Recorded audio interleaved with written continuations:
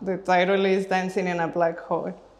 I don't know, but I am in a black hole. There's nothing here, but I am here in many pieces. Soft air, I am light. I float freely, I am empty. I am oxygen, I am peace. I am silence, nothing holds me down.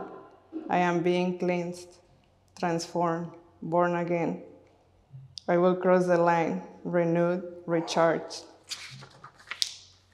My name is Elizabeth Ibarra. I'm from Guadalajara, Jalisco, Mexico, and I'm based here in LA.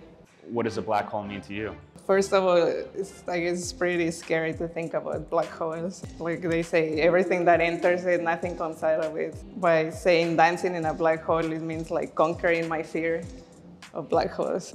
Can you tell us about the character in your work? She seems to have the same hairdo. Some people see it as hair, some people see it as horns, and it could be both because I'm always with braids, so like if I move, they could look like that. Is the character the same character in every piece, or is it a different? I think maybe it's the same, but through different times. Some of them were created while I was pregnant, and some of them after I delivered. So it's a pretty interesting time frame, I guess. Come. Come. This is my son, Monkey Boots. He's cute.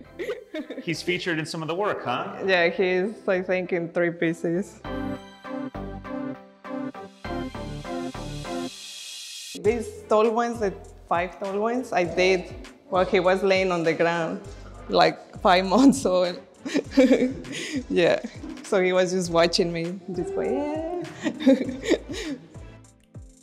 Tell me a little bit about your sculpture work. They are called Sunday findings because I found them on Sundays, and it's like, it just happened naturally, organically. I started going with my husband to golf, and of course I wasn't playing golf, I was just walking with him and his friends, and I started finding interesting pieces of trees, like that caught my eye, and I'd be like, oh, this looks so cool. And then I would take it with me home, and then I started collecting all these pieces, and they were like puzzles.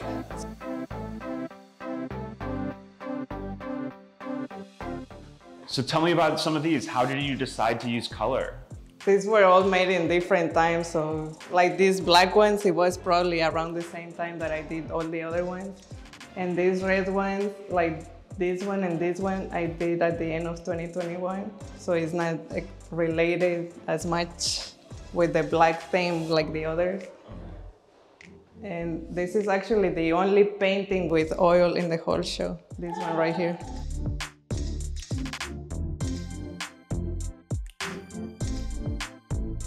I love this paper, and I wish I knew how to make paper. What kind of paper is it? It's Japanese paper. There's a lot of Japanese paper in this show.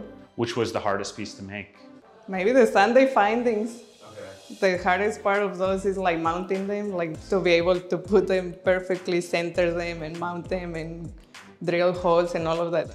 I really like sculptures. I think I might take one of the Sunday findings home. Really? Yeah. We're gonna make one in bronze. Oh, amazing. Oh, that's really cool. Yeah, I know, I really wanna see. My parts are coming back together anew. I am morphing into a creature I have never seen before.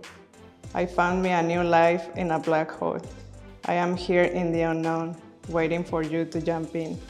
Witness your arrival. I'll give you my eyes where all the light was placed. My suns that will mirror your face.